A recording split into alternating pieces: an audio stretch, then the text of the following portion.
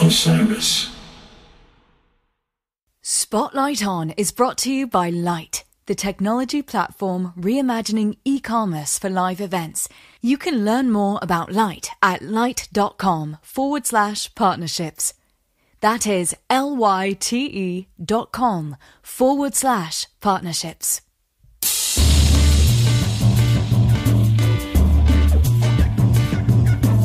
Hello and welcome to Spotlight On, presented by Osiris Media.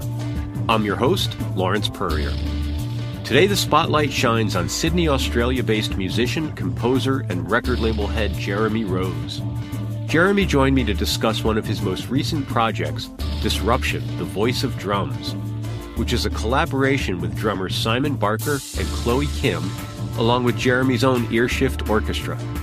Disruption was born out of the political, environmental, and ecological turmoil of recent years and highlights the role of the drums as the backbeat of protest and action. Jeremy took us through that project and several other aspects of his busy creative life. I hope you enjoy.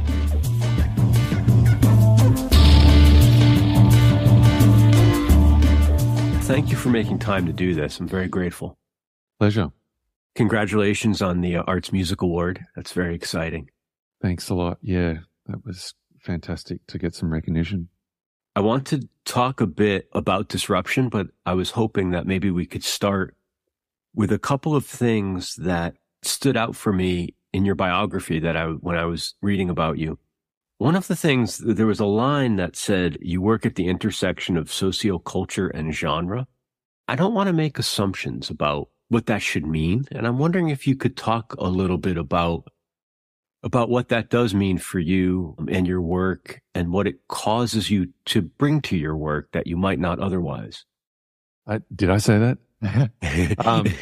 I mean, sure, I think I really cross a lot of genre and stylistic boundaries, but I think when I used that term socioeconomic, I was speaking, or at least referring to my last two major projects, Disruption, the Voice of Drums, and Iron in the Blood, which was a musical work that incorporated two actors, and it was a musical adaptation of a book on, well, the most widely known book on Australia's founding.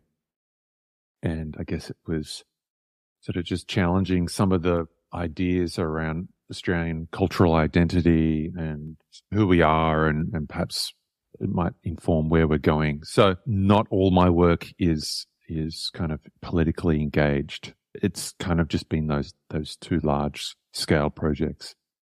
What causes you to bring sort of a social purpose element into your work?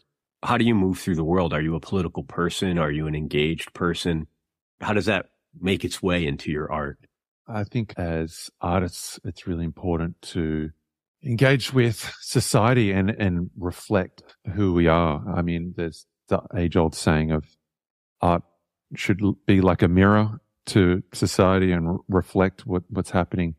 I think it's important for us to be engaged and to be projecting ideas about how we want society to be shaped. I think as an artist, we have a platform to speak our mind about politics and engage with historical events. The fact that you phrase it that way, that you have a platform, does that imply you feel a responsibility, or you would like to have a responsibility for using that platform in this way? I think we have a responsibility, whether we like it or not. I mean, the reach of our art enables us to engage with this content in a more meaningful way. So I think it's important. In regards to engagement, are you able to still be a listener of music, or have you fallen into that area of now you do the thing you love and so you lose the thing that you love? You know, are you a fan still? Are you a receiver of music? Certainly. I mean, there's I guess a stock of albums that I'll happily put on the background if I'm cleaning the house or doing the cooking or that sort of thing. You know, running a record label means that I'm sent a lot of music to listen to and check out. I guess you could say that's part of my job. Yeah. And of course, listening to my own content, my own mixing. Throughout the creative process, you've got, you're listening to a wide range of music to draw influences and inspiration and all that sort of thing. But music is such an important part of my life that I can't help but, yeah, I'm addicted, I think, music is such an important part in my life that I can't help but always come back to it. It is important to have breaks and also give your ears a rest. But yeah, I mean, I'm always going to be drawn to music, whether I like it or not. What was your music growing up? What were you into? What were you surrounded by? It's always interesting when I talk to, and I'll use air quotes, even though our listeners can't see them, of someone who works in the realm of serious music. I always love to understand, where did you come from, even as a younger person? Was your first music high art, or were you listening to pop culture and things like that? I was fortunate to be brought up in a house that was filled with a wide listening habit. My parents, they were drawn to music such as folk music, classical, non-Western music, Indian classical music, and of course a lot of jazz, blues, and not, within the broad church of jazz, I would say they listened to quite a range of styles within that genre. I think that has really just given me a open mind to styles, and it's really informed my creative process and output today. Well, to turn our attention a little bit to disruption, I'm really curious about the disruptive power of the drum. I mean, that's quite a statement.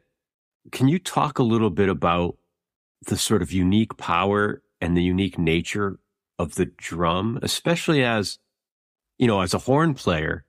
What draws you there? What is the disruptive power and what's seductive about it?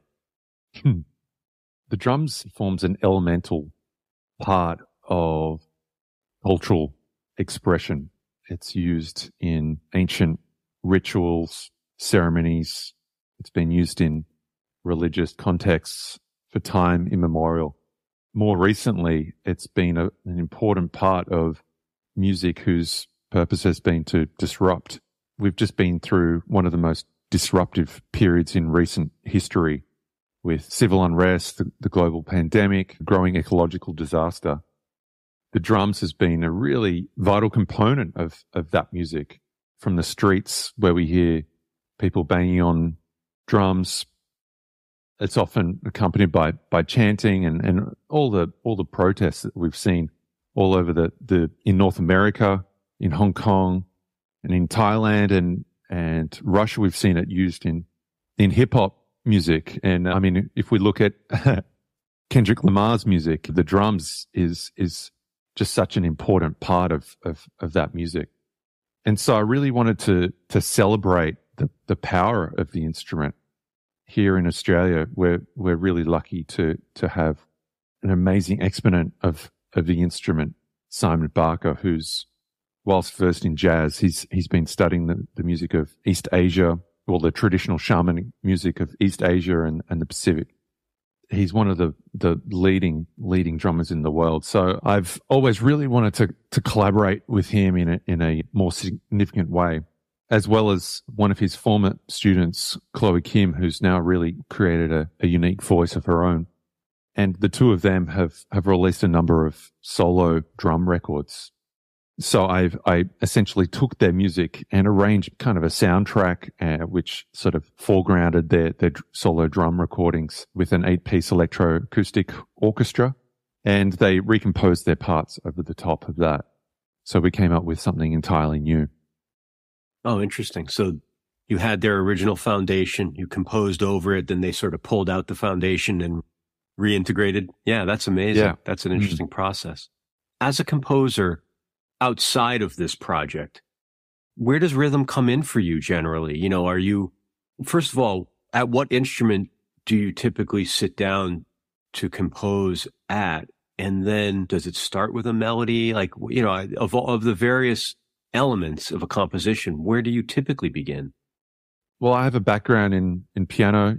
I started my music education on piano, so I'm fortunate to have the facility to be able to compose at the piano. I mean, yeah, actually you could get away without much technique and still be able to write amazing music. But yeah, I mean, I love to write at the piano, and I like to work on various elements at a time, harmony, melody, but also really I like to think about ways to extend form, structure, dynamics, and explore other extended techniques and articulation, that sort of thing.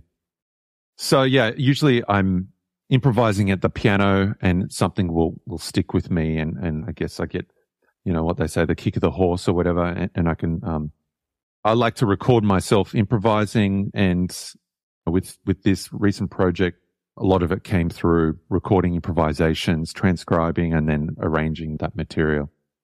Could you tell me a little bit about the live presentation of Disruption? Because obviously I'm very far from you, so I don't know if and when I'll get the opportunity to see it. But from what I've seen online, it's spectacular and very multidimensional.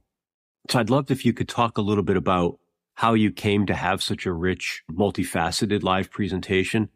What about this project lends itself to that for you?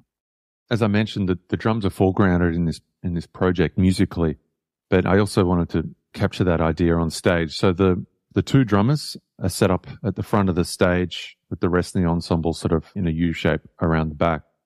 And we have an audio-visual component. So we collaborated with two video artists, Paul Mosick and Rachel Peachy, who created some stunning moving visuals that reacted with the audio.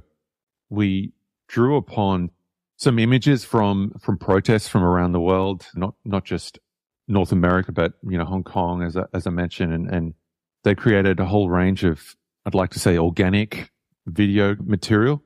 A lot of it was quite earthy and a lot of moving things in water and smoke. There's this kind of ritualistic element in the music, and also this kind of, immersive experience that we really tried to capture in the visual component. And I think that came through in the live presentation. I would say seeing these drummers perform live, and we've been fortunate to present it twice now, once at the Sydney Festival and just a few weeks ago at the Melbourne International Jazz Festival.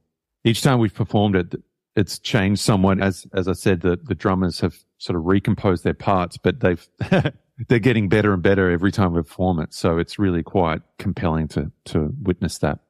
Is it something that will be presented again and again over time, or is this a very discrete project and then it will be what it is?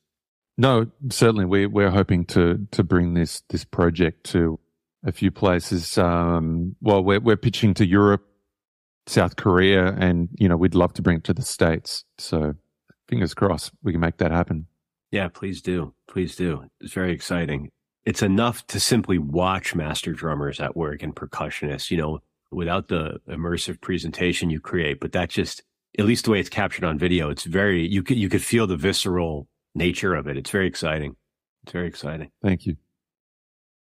There were elements of other music that sort of resonated for me when I was experiencing the music of Disruption, and something that it evoked for me. I'm happy being completely off base with this, but I felt I wanted to tell you. I felt I heard a strand of some of the later Henry Threadgill projects. The way I think of like propulsion just as a component of some of his music, very muscular. And I felt like I could hear a little bit of that, not only in the horn tones, but just the music had a brawniness to it that it was evocative of Henry Threadgill for me. And I'm not asking you to comment necessarily. I just wonder if how that speaks to you at all. Hopefully it's not offensive. Yeah, no. I mean, no, thanks for those comments. Yeah, it was necessary to have that energy to be able to kind of match what was happening on the drums. And of course, the art ensemble and ASCM, all those artists, I mean, they're a big influence on me and a lot of the artists that are in the ensemble. So I guess it's natural for that to kind of come through. Elements of rock and, I mean, there's a track that kind of reminds me of the Jack Johnson Miles record, but it has an unusual twist because there's actually a Korean drum pattern happening underneath, and especially as a double double drummer format, it has a real primal energy in it. So yeah, I'm glad that came through. We'll be back with more Spotlight On, presented by Osiris Media, after this break. And now, back to Spotlight On. I was also intrigued by some of the scholarly work you do. I was reading your piece on the Nex about the nature. I hope I'm capturing this correctly, but or at least where it led me to was like the nature of a long-term ensemble, right?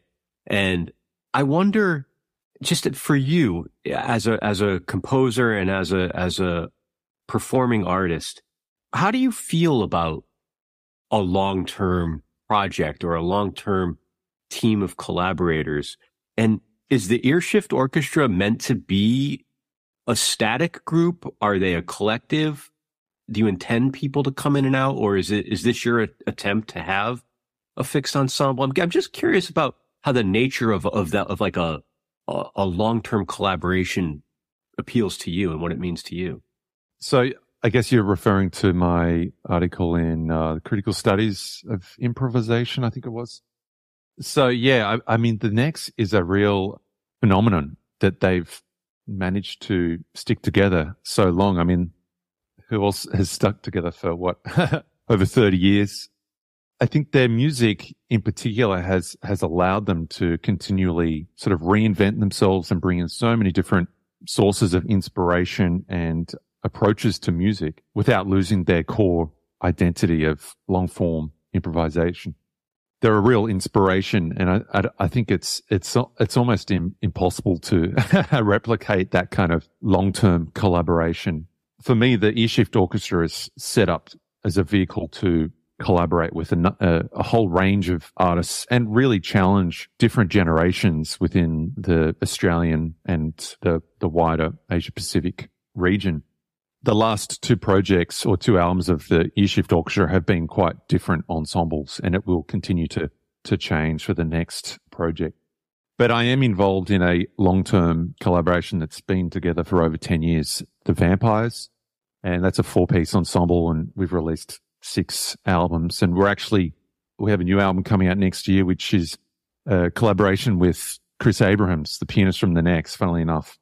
And the first single from that album is actually out today on all good streaming platforms. But that group, even so, we're into our third bassist because they two of them have moved overseas, and it's just been impossible to keep the group together. I mean, the Nex is just one of a kind, I guess. I mean, that's an incredibly prolific run, 6 albums in 10 years, given that you do so much other work. I mean, you're a working artist. You're not off in a monastery somewhere contemplating and then. No, well, it's been important to document that group.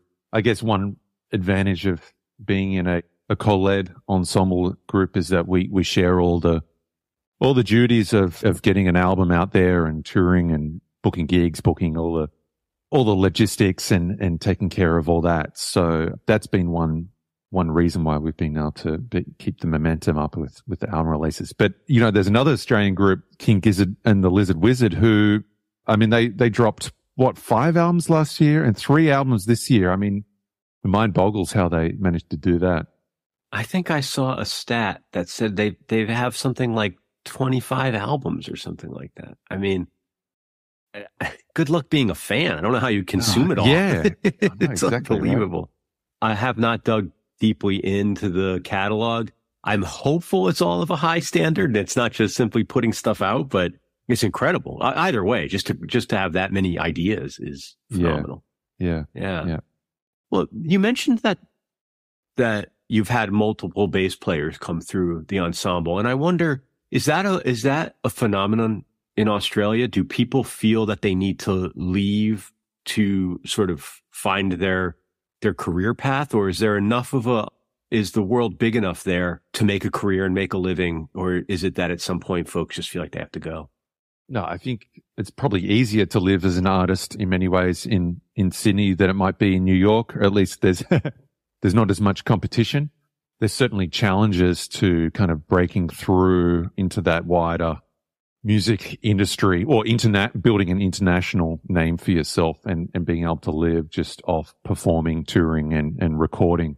I think it's important for artists of any location to travel broadly and build up life experiences. So I think it's a natural process for us all to want to travel overseas and experience places. Before the pandemic, I was traveling to New York and Europe, Berlin in particular, once or twice a year. I've been fortunate to do residencies in a lot of places as well, in London and Norway, Oslo of all places, and Greece. So I think that's definitely created, or at least provided me, a rich kind of understanding of how artists from other localities operate, and how I also given me a new perspective on how I want my music to sound, and perhaps given me a renewed appreciation of the points of difference of where I come from and what I can offer to that broader music legacy. But yeah, I think we have to take advantage, or at least make the most of the opportunities that present us of living in a location such as Sydney. I mean, I guess we're not bound by some of the traditional, shall I say, the pressure of breaking traditional rules, or, I guess we're not bound by some of those responsibilities to an art form. I guess we're allowed a bit more freedom here. That's interesting. When you say allowed, you find that there's a willing audience to go on the journeys with you? Certainly. And we build our own scenes here, and it's very much a grassroots, or at least for me, it started at a grassroots level, but I'm fortunate to have built up a kind of an ecosystem here in Australia that's been really supportive of my music, as well as my collaborators and others on the scene. And, as I mentioned, I've been running this record label, Earshift Music, since 2009. And it's really exciting to be able to champion the original voices that have emerged on the Australian scene. What was the impetus to do that? I mean, I would imagine you flex a slightly different set of muscles as a record label owner and different responsibilities, but I guess my question's why? Pretty simple. I had a release on an artist run label, Jazz Groove Records, and the distributor went bust. I guess it was at that time when there was a major shift in the music industry, and record labels and distributors were all taking a big hit. So I had 3 projects with separate collaborations and bands, and we we needed an outlet. So I started the label essentially to release my own projects and collaborations. And it grew to the point where friends were starting to send me albums, and now artists from all around Australia and also artists that I'm associated with who are living overseas in London, New York and Japan have been sending me records to release. So it's really exciting to be able to champion their music and build an audience around that. In the world of new music and of modern composers and jazz and improvised music, what role does a label play? Like, are you funding somebody to go into the recording studio, or are they delivering you a finished good and then you're just promoting? Like, what does it mean to be a record label in that part of the ecosystem? Well, I think the so-called record deal, is has changed. Is this where you get the cigar out and you smoke the big cigar and put your feet up? The record deal has changed so much. I mean, even the major labels, their idea of a record deal, I don't even know if it really exists anymore, but at least for Earshift Music, we're really acting as a promotion tool and kind of an agency that has helped connect artists with a promotional platform and facilitated them with getting the music out there in a well-presented format. We really are delivering impact for their release rather than an artist having to do it themselves. We're also fortunate to be given some financial support to really help with our international campaigns more recently, which has been a real game changer. I think there's a real space for a label to step forward and champion the music of our region, just as labels such as ECM did in the early days, and Edition Records are doing now, and International Anthem out of Chicago. They're our biggest inspirations and models for labels. So I hope to build it into something along those models. What do you think is the special thing, if anything, that you bring to the role, being both an artist and now a business person? I know what good music sounds like, or at least the artists that are released on the label are important, and their music is music that's striving to create something new and exciting. And so I've been able to put a stamp on the vision for the label that I think people can recognize now, and they're willing to give future releases a listen, because I've hopefully developed a bit of a sound for the label. And that's really what has been the driving force from the beginning. Yeah. When you said you put a stamp on the label, I wonder, how overt is that? Is it an aesthetic? Is it a philosophy? How does that manifest? Yeah, I think it's an aesthetic, mostly appreciating a type of artist that has really strived to say something in their music. It's not just a presentation of, they're not just playing standards on the releases, jazz standards. It's more than that. I mean, perhaps you've already answered this, but composition and innovation in composition seems important to you. Is that fair to say? Yeah, for sure. 100%. Jazz music, whilst I guess we're called a jazz label, jazz music can mean anything these days. Yeah. And I think it's, most importantly, it's a process of making music that has embraced some form of innovation and attempt to disseminate the boundaries of music in some way. And like I said, could be cultural, stylistic, or other music processes that they've interrogated in some way. Yeah. I mean, I think it's an exciting moment to be a jazz fan, or to be a fan of modern composers or instrumental music. There's just so much interesting music right now that is, and I don't know if that's the internet, the streaming services, but it just seems there's no shortage of wonderful music to keep discovering. And I felt for a long time, to discover that, I would have to look backwards. And it's so nice to be surrounded with it in a more contemporary fashion.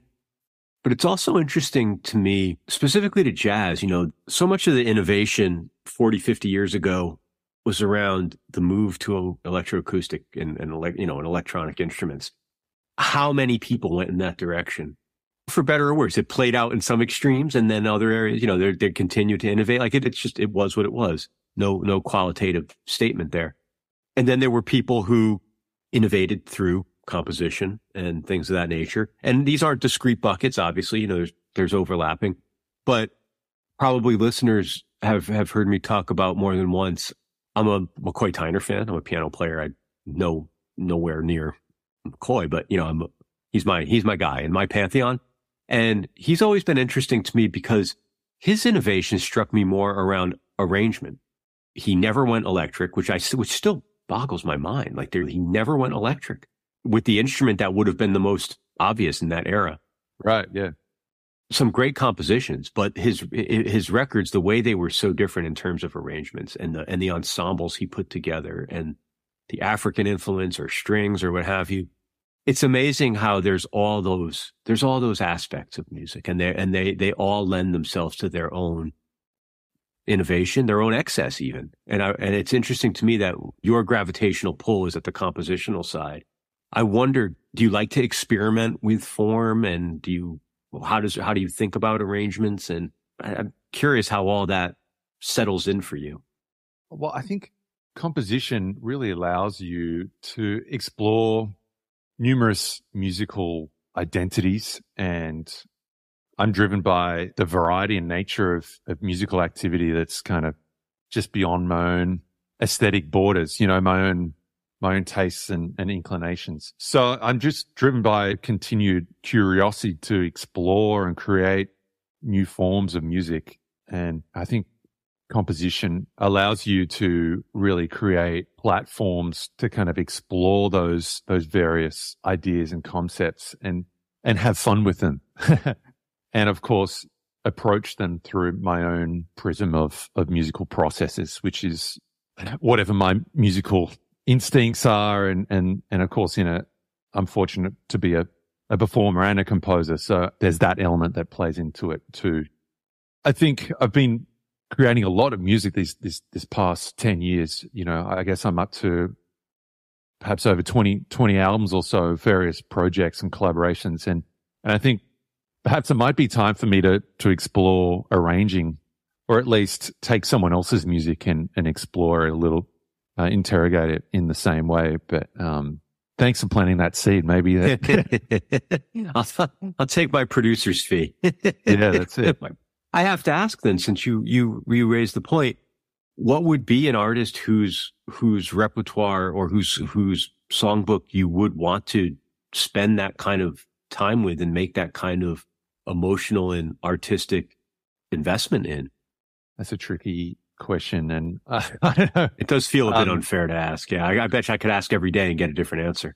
Well, I don't want to also reveal my my secret project that I've got brewing. But I think there's so many artists that I'd like to explore.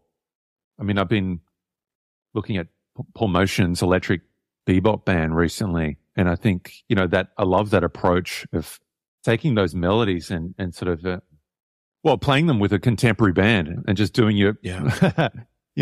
reinventing them. I loved Rudrash Mantapa's Bird Calls album, what he did to Charlie Parker's music. He's something else, Rudrash. Oh my God. I know. I love Wayne Shorter. I think there's so much scope still to further explore his music, but it might be nice to take someone that's kind of a less obvious figure as well. So I've got a drawing board of ideas, and I'm going to keep adding to it. I'm not quite at the stage of taking on my next project, but I guess I'm a transitional stage.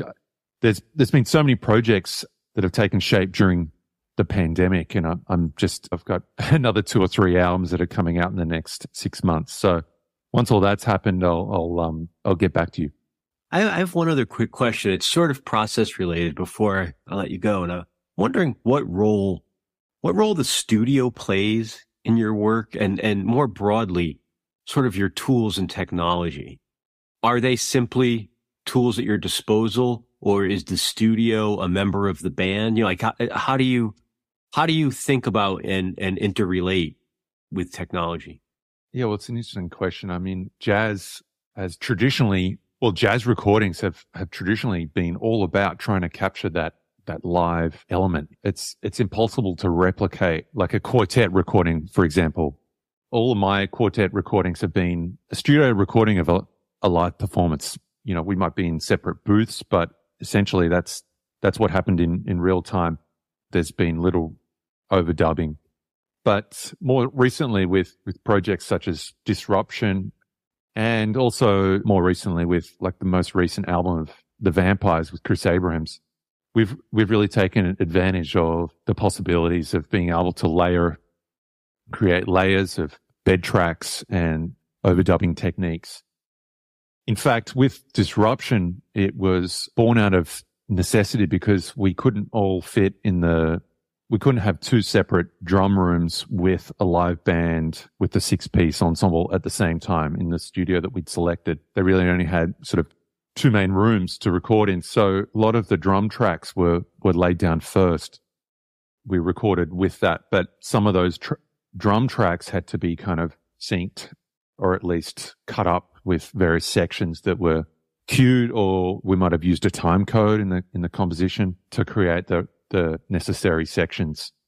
So we've really taken advantage of the overdubbing possibilities, which has kind of been a revelation. I think it's going to certainly change the future concept albums for me because, well, I guess it changes the whole creative process. And I know having done this research project with the Nex, they haven't released a live album in, I can't remember what it was, maybe 10 years, or at least their last 10 albums have been studio productions, they will often just start with one person just creating like an hour of improvisations, and then the compositional process is really in the studio overdubbing layer after layer, and then later editing those tracks into some sort of musical structure and shape. So it's really interesting how that works.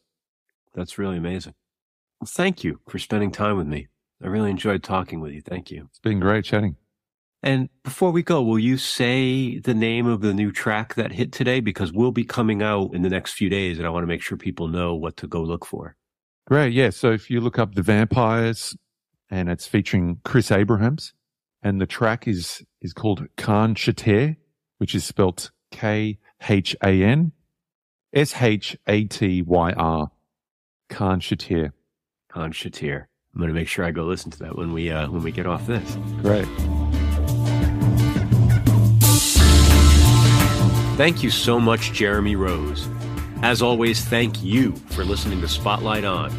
We're presented by Osiris Media and brought to you by Light. Executive producers are Lawrence Purrier, Ant Taylor, Brian Brinkman, RJB, and Matt Dwyer.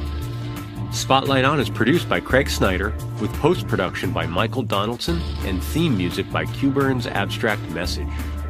If you like what you've heard, please share us with a friend and leave a review on your podcast platform of choice. Visit us online at spotlightonpodcast.com or at SpotlightOnPod on Instagram and Twitter. Thanks for listening, be safe, and stay in touch.